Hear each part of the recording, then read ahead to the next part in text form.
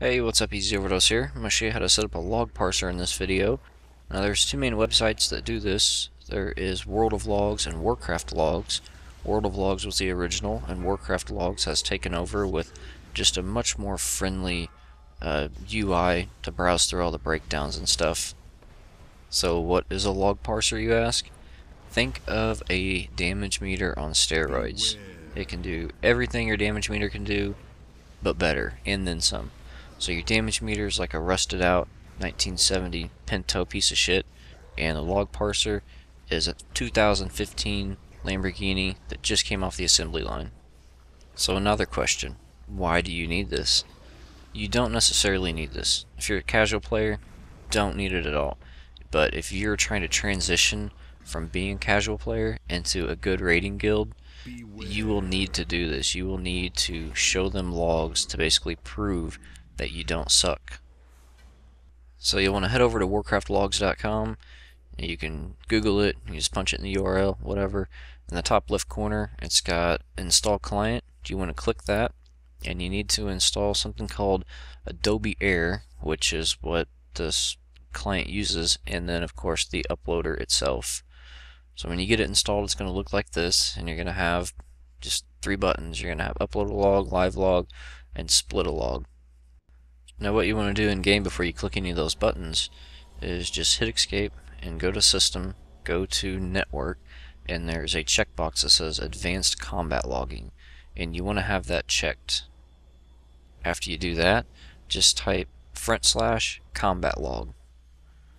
And what this is going to do is in your WoW folder, there's going to be a subfolder called logs, and it's going to create a text file called WoW combat log.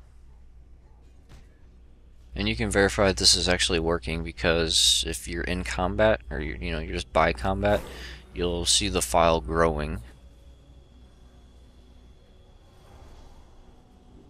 So at this point, what you want to do is most likely click live log. And what live log is going to do is it is going to upload the report as soon as you leave combat. So it's going to detect that you entered combat, and then it's going to upload the report as soon as you leave combat, so you can check things in real time. If you don't want to do that, then you would just upload the log at the end of the night. Just leave it running the entire night, and then upload the log. Let's talk about some of the things it can do. So let's say if someone pops hero on trash, and you don't have an add-on to mouse over buffs to see who it was, and you want to find out who they are because it makes you sad.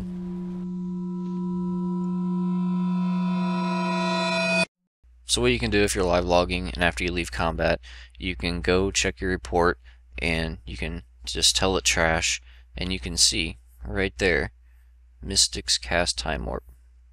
So no way to deny that. So obviously what you want to do is make sure you call them out in chat, make them feel bad for their mistake. Hopefully they fix that in the future. And it's important that when half of your raid is mages, that you blame the proper person. So another thing this can do is make sure before the pull that you remind the entire raid, why you have the exhaustion buff before the pull on the boss. But stupidity can be contagious, so what happened here is the mage that popped hero on trash actually collectively lowered the IQ of the entire mage population in our raid, because we had one here that pulls at 1 second for the tank, which fucks up everybody's pre-pot. On top of that, we have exhaustion, we can't even pop hero, and like, bro, I'm trying to fucking rank here, it's LFR, So if you aren't recording, and you can't see, like this crumbled dick dude here, pulled for the tank at 1 second, what you can do is you can go into your log and you basically highlight a section of the fight, which is at the very beginning. So you highlight as low as you can go, which is 3 seconds, and you can see that little spike at the beginning. You need to figure out who did that spike.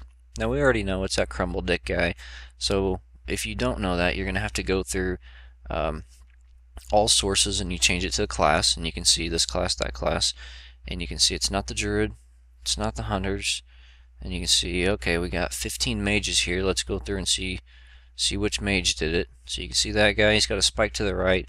That's not on the pull, that's like a second in.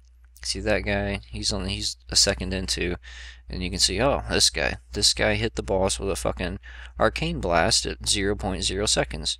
So there is the culprit right there. So if you got idiots that are pulling before the tank, no one knows who did it, no one's recording, you can easily figure it out with the parse logs. Beware. Now after you kill a boss, what you can do is you can tab out and go to the client, and it's gonna say, it should say data processed, but it has freaked out at me in the past. I haven't really used it in like 6 months regularly, but you just click report. It's gonna show you the report. If it bugged out, you can upload the report manually, and you can come down and you can see this is the fight that we just did. So just for comparison, I'll throw a picture up here of the Scada damage meter, and just a random piece of information. Scada, recount, and log parsers all calculate DPS, HPS with a different formula, and log parsers are by far the most accurate. So it's got a couple tabs that you can play with, and you can see this is the ranking tab, so you can see, you know, how you rank against other players, which can potentially remind you of some idiot popping hero on trash and ruining your chance at a rank 1 LFR parse. 2, 1.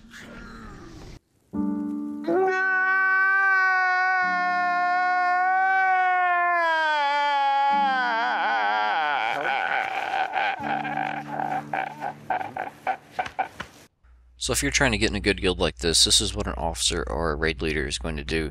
They're going to look at any given fight and they're going to go to damage done, and then they're going to change the enemies to the important ad. So there's the important ad. You can see the blue DPS. Easy sucks. He did not do well on DPSing the important ad. And then they're going to go to the DPS pad ad. This is just to pad the meter. You can see, oh yeah, Easy, he's padding the fuck out of that meter. He is just blowing shit away with the warrior.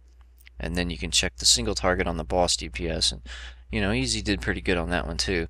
So that's the kind of stuff that like a raid leader or an officer is going to look for. So what that means is, you know, don't go in there and just fucking pad the meter, DPS on the wrong shit, because that ain't going to get you anywhere.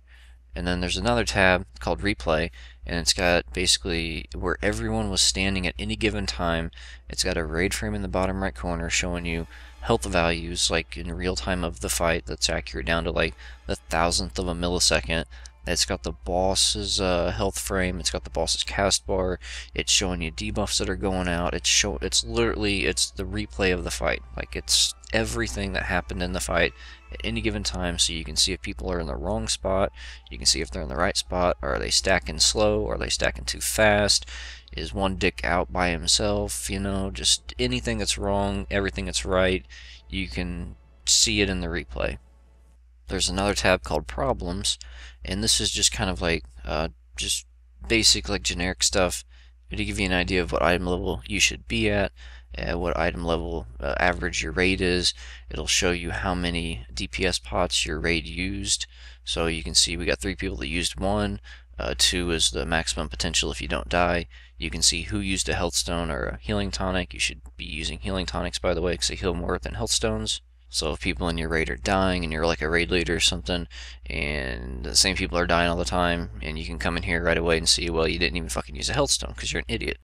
And then you got a list here of avoidable damage, so you can kind of see like who took avoidable damage, how much they took, and yada yada. And you can see like, yeah, I didn't do the best there either. And then you can see like kind of fight mechanic stuff on this fight. It's, you know, the crushing hands or whatever. So if I turn this parse into method with my application, they basically look there and they'd be like, Easy, you're padding the DPS on the ads, you're not even DPSing the important ad, you're standing in shit, you only potted once, you're fucking denied, bro. You are denied, bro. You'll never get in method like this. And, you know, that's probably gonna make me cry.